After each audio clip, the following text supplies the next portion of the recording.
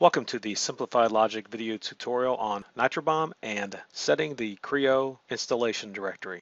Okay, so after you have extracted the Nitro-BOM zip file, click on nitrobom.exe and click around if that window comes up. And now it's going to want to know the Creo or Pro Engineer installation directory.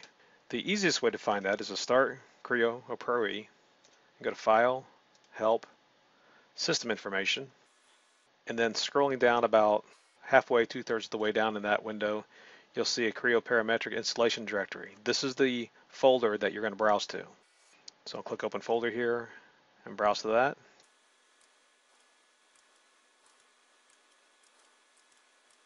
And click OK. And Apply. And then this will bring up the terms and conditions. Go and check both of those boxes. And this will begin the registration process. Thanks for watching. Please check out other video tutorials from Simplified Logic or visit our website at simplifiedlogic.com.